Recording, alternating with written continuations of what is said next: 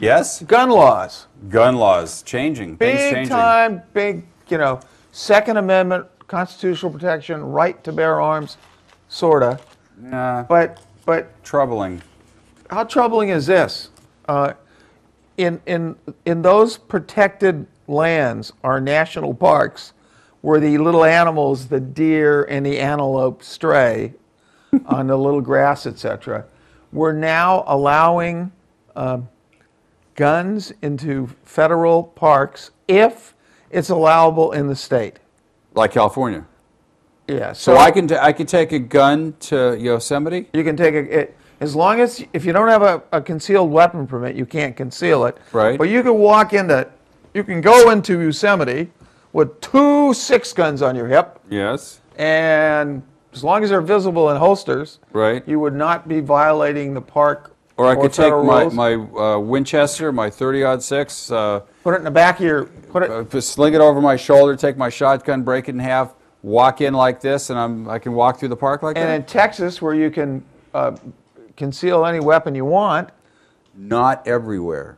You have to show your weapon if you go into a place that serves alcohol. Sure, well, you could go into any. By the way, are there any federal parks in Texas? Yeah. Oh, yeah. Absolutely. Yeah. Okay, yeah. well- yeah. Some beautiful ones.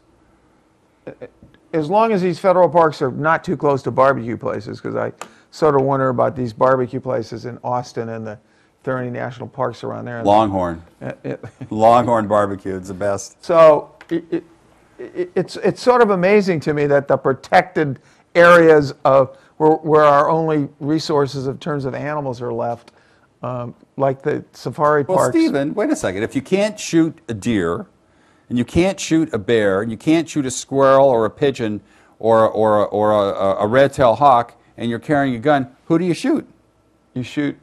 I guess the problem is if you can't drink in the national parks and you don't have fire pits in the national parks. But I could just see this being as a potential come on to lots of violence, where the park rangers, are understaffed anyway, and instead of pointing out the wildflowers, they'll be pointing out the wild men and women who are running around with guns. And I just thought it was kind of an interesting situation. Oh, what's the love affair this country has with guns? I don't get it exactly. Well, let's remember that it's, guns don't kill people, people kill people. So Yeah, but it's pretty easy if you got a gun if you're a people.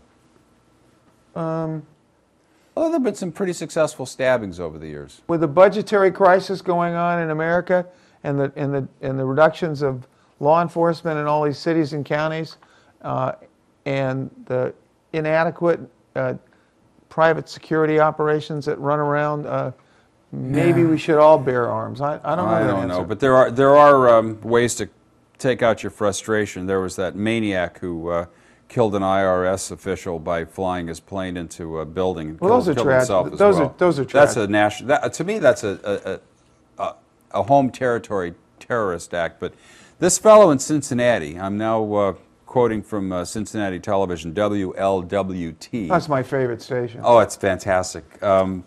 This fellow was in a controversy with the local bank, and the bank began foreclosure proceedings.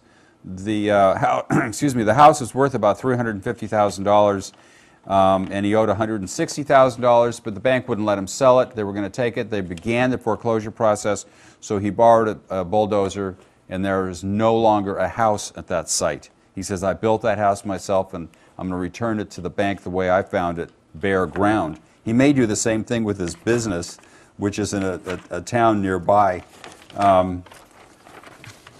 Shot across the bow of the bank.